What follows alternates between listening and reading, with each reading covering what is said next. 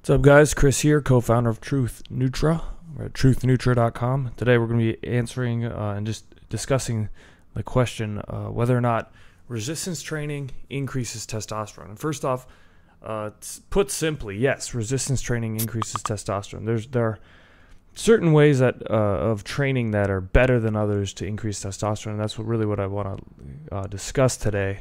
This is something that I ran across, years ago, that provided quite a profound effect. So, and I ended up putting it all together. When I was looking at the research, I put it all together into a formula known as now what I call the testosterone work principle. And it's basically the concept that you want to activate as much muscle volume as possible in as short a period of time as possible, under a certain stress threshold. And I've talked about it here on the channel before. If you just Google even testosterone work principle, my videos or articles will come up on it. And that's how you train to increase testosterone production in general. And that's also, a good way to use things like sprinting and big compound movements to increase your testosterone. I talk all about it in my book, Thor, which is a specific testosterone training protocol for weight training. And Thor is extremely effective. It's very, very good at doing that. It's very good at getting people extremely strong. And you just feel really good. Like when you train for your hormonal health, you feel very, very good. So long story short, the answer is yes.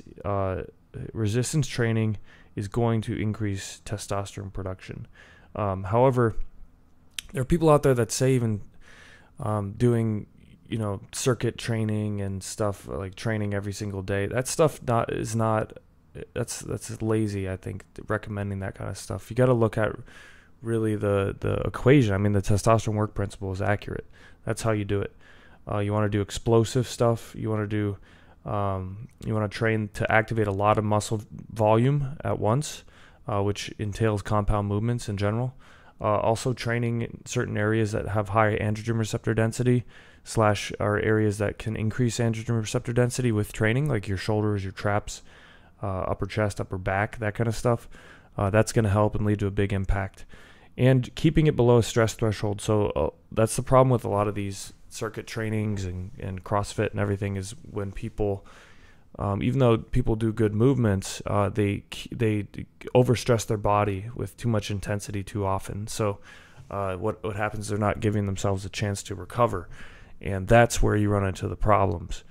Because if you go over this stress threshold, your body becomes in a state, like more of an adrenaline state, a high cortisol state chronically. And that's going to suppress testosterone production. It's going to lead to catabolism, catabolic muscle wasting, just for no reason. You don't need to train as often as you might think. You need to recover and train hard when you train, and then recover. So that's really the crux of it. It's very quite simple. It's a lot of power training, a lot of explosive training. If you want to read more about the specifics, check out the Thor program. It's over on truthnutra.com. We have the book. There's also in the learn.truthnutra library, you can get access to the digital version, where it's just, you can log in and stuff. We also, for people that buy, for all the customers, I really like to support Truth Nutra customers with education. So for all the Truth Nutra customers, say you buy a bottle of Testosterone X or Cortigon, for example, Fluorosil, we're going to give you free access to the learn.truthnutra library. And that way you can go in there and you can learn all this stuff. So if you really want to get more details, you can go check that out. I'm glad you're watching these videos. If you enjoy the videos, definitely subscribe and give me the thumbs up. That helps with YouTube rankings. And thanks for watching. I'll see you on the next video.